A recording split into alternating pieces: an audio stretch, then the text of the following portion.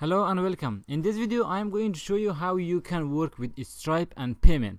So we have done already the e-commerce shop and we are in the checkout page. So after completing the checkout we have to get payment from the user. This is what you are going to use. We are going to use Stripe as we promised. So Stripe is a payment gateway, like they have a cool API for accepting payment. Payment is one of the most risky things. You never want to do it yourself. Like you never want to take someone's credit card and store it in your database, or doing some API transaction using API to the bank account and stuff like that.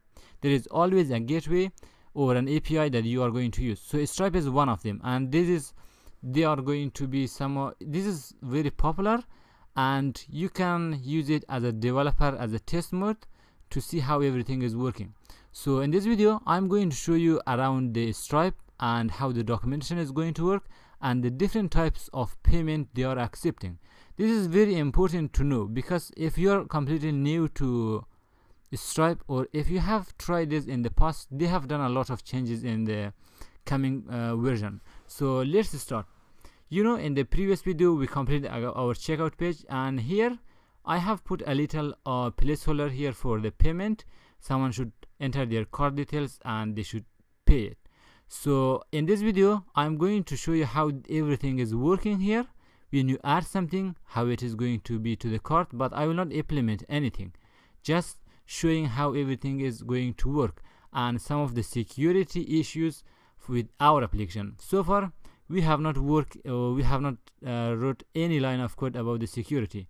I will do that in a future video, but for now let's start with Stripe. So if you come here, you can sign up for a free account. They are the way they are going to charge us, like if you are getting paid for real money, so they are going to do a little of commission out of that. And if you go to the dashboard from here, you know that this is in the developer section here. Make sure you are viewing test data. If you are viewing a test data, it means any data you will see is a test mode, and if you can do a lot of payments as a test, it will not be a real money, but you can see all your data and all your payment here as a graph. And I have not done anything so far for my account. So let's start going to the documentation and I will show you how everything is working. If you come to here in the top right corner, going to the documentation, I will show you. I have used this in the past, but when I check out the documentation recently, I saw a lot of changes. So I will explain everything to you, how everything is working here. From here you will come to the payment. I will show you the details of how other stuff like the payment. If I come back a little, there are some menus like billing, and they have connect, they have something like radar and stuff like that. I will talk about this in a future video, but for now you will go to the payment. So you're accepting a payment. In order to integrate Stripe with your application, so our application is with pure JavaScript so far. So pure JavaScript will run on the client side. If you come here, the way to integrate is you will come to the checkout. This is what you are going to do. And if you are integrating, there is two ways to integrate it. Either you will use the client Quickstart, or the server Quickstart. So if I come here in the first documentation, they are going to give you example of how everything is working. I will explain you how the client one work and how the server work. So firstly, the client work. The client one is in the front end. So if you are having the client one is for us, for example, here the user is going to fill the information and they have a price. This is not like a fixed price, so it will change. Someone might add 2 products, 3 products, 4 products, as much as they want. The price change and they can pay it. Since our application is in JavaScript, user can manipulate this prices, the total price here. So if they want to pay something, so there should be some way to protect user from doing it. So the way it works is, it is not going to take whatever price you have written here. Of course it will take it from the client, but it should be sent to a backend server, and from the backend server they should grab the price. The total price should be calculated in the backend too, as well as it is going to be in the front end, and that is if you are using the client Quickstart, you have to take care of the backend yourself, and the server Quickstart is what the Stripe is going to give you.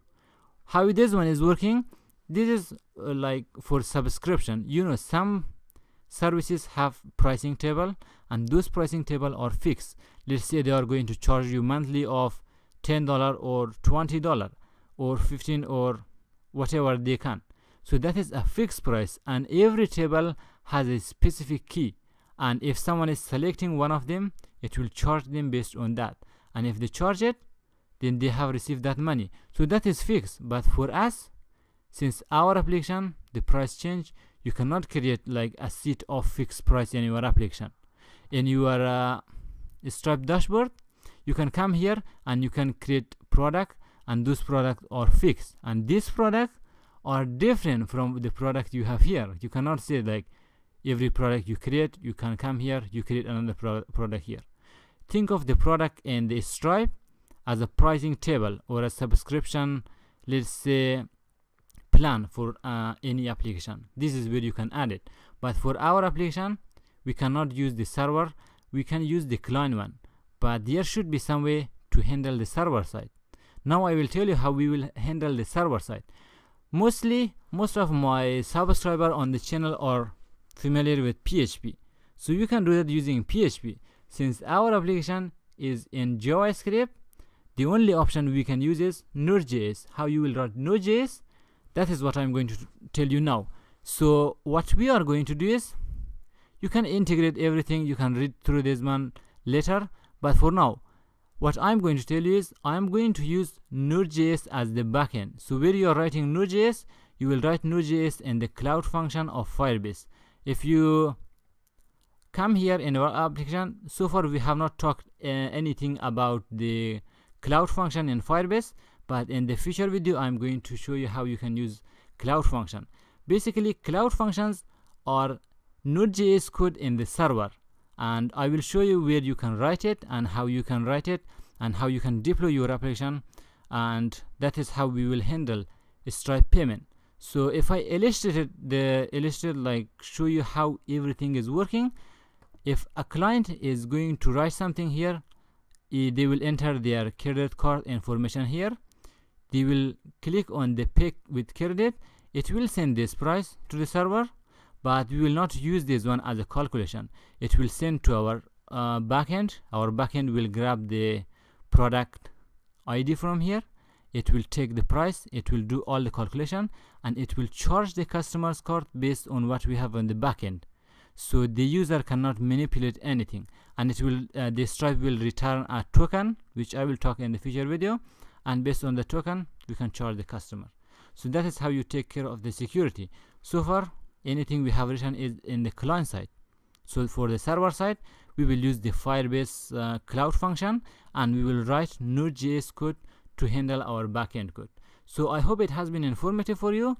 In the upcoming video, I will show you how you can integrate the client Quickstart, and we will add our Stripe payment. So let me show you some of the examples they have. Also, if you have time, I will just explain some more of it. So this is JavaScript one. Of course, they have some cool examples, and this is going, if you are going live, they will have just one button to go live. But of course, so what else they have in the documentation is like they have a Stripe.js and elements.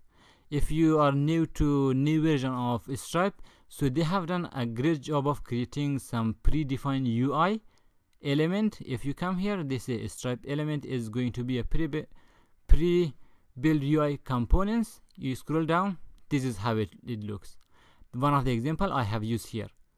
So this is how you can customize it. If you have your application, you can create a payment or a checkout page which is going to be as nice as this one. And if I scroll down, there is a lot of cool example. Here is one of the example.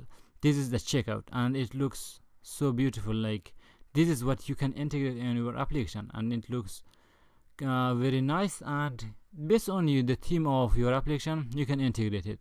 So they have a UI elements also for that.